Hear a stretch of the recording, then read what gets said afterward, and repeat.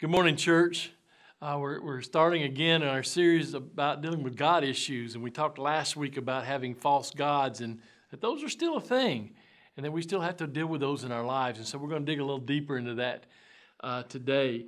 And we're going to start with a scripture in Matthew chapter 15, beginning with verse 16. Jesus kind of starts with an insult. Now, you'd think he's talking to the Pharisees, but he's talking to his disciples. They're asking questions about what offends and about being clean and ceremonially clean and all these things. He says, "Are you still so dull? Don't you see that whatever enters the mouth goes into the stomach and then out of the body?" Natural process, right? "But the things that come out of a person's mouth come from the heart, and those defile them. For out of the heart come evil thoughts, murder, adultery, sexual immorality, theft, false testimony, slander. These are what defile a person, but eating with unwashed hands doesn't defile them." So what Jesus is saying here is find the source. Those things come out of the heart. So if you got an issue, you don't just clean up the issue. You got to deal with the source. Imagine, if you will, that you take a walk down to your favorite park and you go down to the stream, down to the creek, the river, wherever it is, and there's trash in the river. And so you start picking the trash out because this is your favorite spot and you want it to stay clean. And as you pick up trash, you realize a couple hours have passed and you're still picking up trash. And there's still more trash. You come back the next day and you do the same thing. You come back the next day and you do the same thing. Well, obviously there's a problem here. And you can keep going to that spot and going to that spot and picking up the trash. But if you really want to get that creek or that river clean, where do you have to go? You have to go upstream. We've got to find the source of all this trash. Where is it entering the stream and why is it collecting in our favorite spot? And so life's kind of the same way. If we're going to clean up ourselves, or we're going to find healing, or we're going to find deliverance, or we're going to find whatever God wants to do in our life, sometimes we have to go upstream and find out what's happening, where the source is of those things. And we as individuals in the church are notorious sometimes for only working downstream. We like that quick fix theology, right? Oh, if something's not working, they're doing that program over there, maybe we can do that. If this isn't going well in our church, maybe we can do this program. And we think these things are going to fix us quickly. We do it in our own lives too. I'll just do this differently, or I'll just do that differently. Behavior modification was a big thing back in the 80s. When people had issues in their life, we'd say, if you had a gambling problem, just don't go to the casino. If you had a drinking problem, just don't go to the bar. If you got a debt problem, just cut your credit card up. Well, all that's fine and good, and it has some effect. But the reality is these quick fix theologies don't fix the main problem. They fix a symptom, like we talked about last week. So we have to go back and find the source of where our problems are coming from and understand how we can fix those problems. It's like I might have a weight problem. If I have a weight problem, I say, well, I just need to do this and I can fix it quick.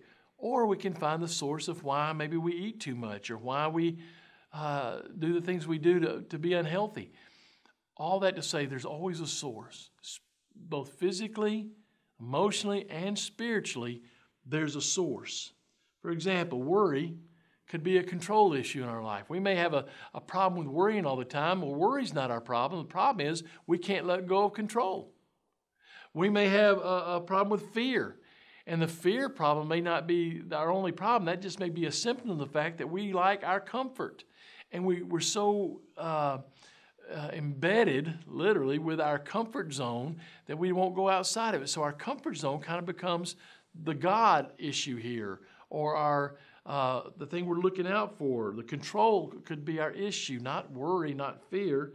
If you're a workaholic, maybe it's more about the money. For some workaholics, it's about proving something to someone. For some, it's about getting to a certain level of success. Those things in and of themselves have to be dealt with before we can deal with our workaholic tendencies. And so we've got to go and find the source. There's some ways we can do that. And one of the things we'll find in a lot of these things is when we talk about false gods, the biggest one of all is the God of me. And most of the time, we just have to get ourselves off the throne so God can be on the throne. And we'll talk a little bit more about that next week. But here's a couple of questions. that kind of give us some indicators of where we are and what's going on in our life. And do we have false gods in our life? Do we have sources that we need to deal with that cause some of these symptoms we struggle with? For example, what disappoints you? What disappoints you? Erwin Lutzer, a theologian and writer, said this: have you ever thought that our disappointments are God's way of revealing to us that there are idols in our lives that must be dealt with? What disappoints you? Am I disappointed I didn't get to do this? Or am I disappointed that I didn't turn out this way? Am I disappointed in my career? Am I disappointed in my family? Am I disappointed in my kids? Whatever those things are. Now, that's not to say we shouldn't have disappointments, but if that disappointment is constantly on our mind and constantly what we're working toward, and we're trying to overcome that disappointment by being something other than that, maybe it's become too important for us. Maybe we've got to go back and heal that disappointment, that source that causes us to dwell on those things. Because when we dwell on those things, it may tell us where our gods are. And we're going to come back to that in a minute. What do you do? What do you complain about the most? What is it that you hear yourself or somebody else says? You're always talking about this. You're always complaining about this. You don't have enough money. You don't have enough this. You wish you had a bigger house. All these things, you see, in and of themselves aren't necessarily bad, but if that's the thing that our focus is on all the time, then that thing can become a god in our life and can become a source of other problems. What are we complaining about? If I'm always complaining about needing a bigger house, wanting a bigger house, and that's what I'm working toward and focusing on and putting my energy toward, it's taking up a lot of my space and a lot of my energy, and we have to be careful of that doesn't become more important than what God wants to say in our life. Maybe the house we have is exactly what God wants for us. Maybe He's got a different plan for us altogether. But we have to be sure, careful about where we're focusing. And so it's a great way of looking at it. What do we complain about the most? And look at that. What are we worrying about? Do we worry about losing someone? Do we worry about losing something? Do we worry about losing our security? Again, normal human thoughts. Absolutely perfectly normal. But if that worry is so much that it controls the actions that we do and controls the way we deal with those things, if I'm so worried about losing someone that I'll never let them out of my sight, if I'm so worried about security that I'm not generous, or that I'm not I'm hurting myself or my family because I won't let go of the things that I feel secure with, then those things have become a problem area and they've become false gods because we won't let them go and we work toward them and we work for them instead of letting God work in those things and letting God be our security and God be the thing we focus on. So that brings us to the bigger question then: where's your sanctuary? Where do you go when you're down? What do you run to when you're scared? What do you run to when you get worried? What do you run to when life's not going the way you think it ought to? What do you run to when you complain? I listen to a lot of sports talk just because I like it. But it's amazing to me how much, if you listen to that long enough, how much complaining goes on about the home teams. How much complaining goes on. Why didn't they do this? And why didn't they throw that pass? And why don't they trade for this person? Why don't they do this? And after a while, you can get caught up in that very easily and start complaining about the same things. And all you're focused on is that. Do we run to entertainment for our sanctuary? Do we run to sports as our sanctuary? Do we run to the computer for our sanctuary? Do we run to our friend? Do we run to the kitchen? What are we running to when we feel like we're in need? And that may tell us a lot about where false gods have footholds in our life. If comfort food is my thing and my answer every time, that might be a problem, and I need to look at that source issue. If I can just turn sports on and kind of fade away and leave my problems behind, again, nothing wrong with that. It's not a bad thing, but if we're using it for what God is supposed to be doing, then it becomes a bad thing. It becomes a problem. Jesus said, it's out of the heart that these things come. What you do on the outside doesn't matter. So we have a lot of Christians today who are trying to do everything right, and on the outside they look good. We go to church, we serve here and there, but in reality, when moments come that we hurt or that we're in need, we run to these other gods. We run to the food or the sports or the entertainment or the internet, and we run to those places to fill the place that only God can fill. That's how we know we have a God problem. And so we have to be careful with those things. So we need to be able to answer that question. Where's my sanctuary? When I'm upset, do I pray? When I'm hurting, do I go to God? When I'm troubled or I'm bored or whatever, do I run to God in those times? And we need to be able to say yes to that. We can't always, we don't always, but that needs to be our goal. We could ask a couple more questions. One in particular, what infuriates you? What makes you mad? That may say something about where we're spending most of our time and what's eating up a lot of our time, which can, by definition, become a god in our life. For some people, it's politics, right? This day and time, politics infuriate people. Something the other side said or something's going on, we get mad and we get into that and we spend hours debating it, and we spend every waking moment talking about it, and we're looking it up on the internet, we're watching every feed on the news, and it infuriates us, and we get all wrapped up into that, and all of a sudden, it's getting our energy, it's getting our time, it's getting all that we have, and it becomes a god in our life. And that's not what we're supposed to have.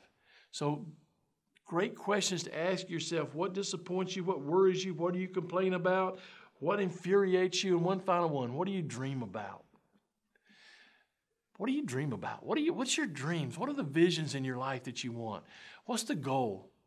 Now, everybody's going to have a different one there. For some, it's just a wonderful retirement. For some, it's success. For some, it's a family all in good places. Whatever it is. But has God had part in that dream? Has God gotten some say-so in your dreams? Because, see, the things we dream about, all good things, please hear me throughout this whole series, all these things in and of themselves are good. We can go back to ancient Israel, and they worshiped a golden calf and wooden altars and wooden idols. They're just wood. They're just elements of the periodic table. There's nothing bad in and of themselves. What's bad is when Israel or whoever put their attention and their time and their energy on those things. Then they become dangerous. So there's nothing wrong with having dreams. There's nothing wrong with being angry at something once in a while. There's nothing wrong with wanting more at times.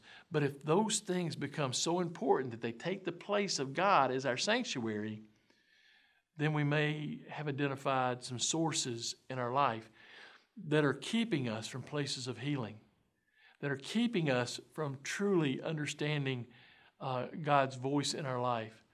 See, God won't share the throne. We talked about that last week. He's not going to do it. And He won't speak over other noises. He just won't. And so we have to be careful. So if there's things going on in your life and things you know that you need God to attend to, and places you want to hear from God, and places that aren't working in your life right now, then maybe you need to look upstream a little bit and quit trying the quick fixes and quit trying the easy outs, and let's look back upstream and see where God may be working in our lives. See where the source of pollution is coming from. Jesus said it's coming out of our hearts. That's where sexual immorality and adultery and murder and gossip and all these things come from. So we have to make sure our heart's in the right place and that our hearts own the right thing. And so this whole series is about that. It's about getting and making sure that we're paying attention to the right things. Things are things, dreams are dreams, goals are goals. Nothing wrong with any of it. Make sure that God has that first place in your life. Make sure that those things aren't getting in the way of what God can and wants to do in your life. Now, next week, we're going to talk about what it is to worship, and this is where the heart of it all comes in as we wrap this up next week. But for right now, ask yourself some of those questions. What are my dreams? What infuriates me? What worries me? What am I afraid of? And don't be afraid to look at those things and examine them. And so if we can do that, we're going to find healing, and we're going to find some deliverance, and we're going to find the power of God that's able to move in ways that maybe we haven't seen Him before. Well, God bless you. I pray that as you look into these things and you examine these things, you'll find some places of healing. And join us next week as we talk about where this all kind of comes together and what God wants for us. So we'll see you then. God bless.